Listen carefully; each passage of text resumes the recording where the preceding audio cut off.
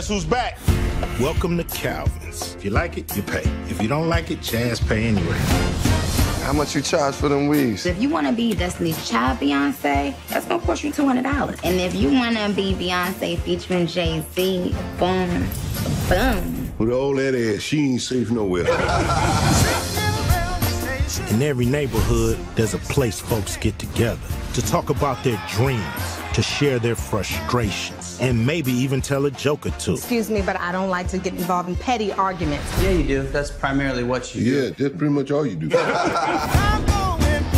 It's a home away from home. Turn that up!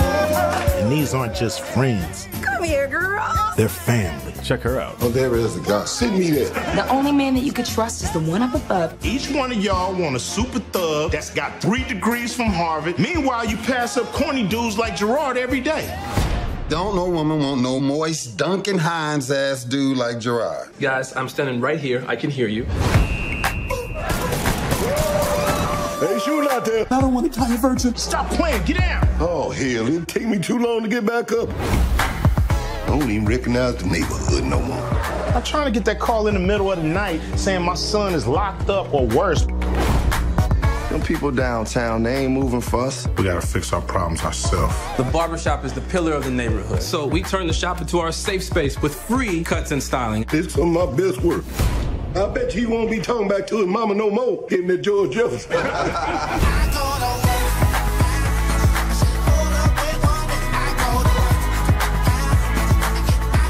We'll never give up. Your father will be proud of everything that's going on here. Hashtag Barbershop Saves the Neighborhood is trending on Twitter. Can I get a selfie with you? What the white girls want? They lost? Did you tell them they was awesome? White people love them, you go, awesome.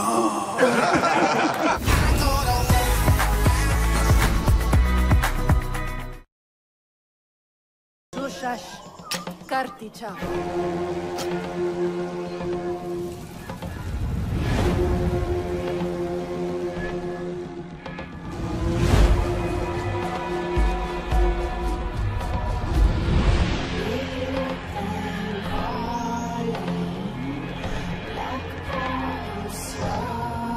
Hear the music.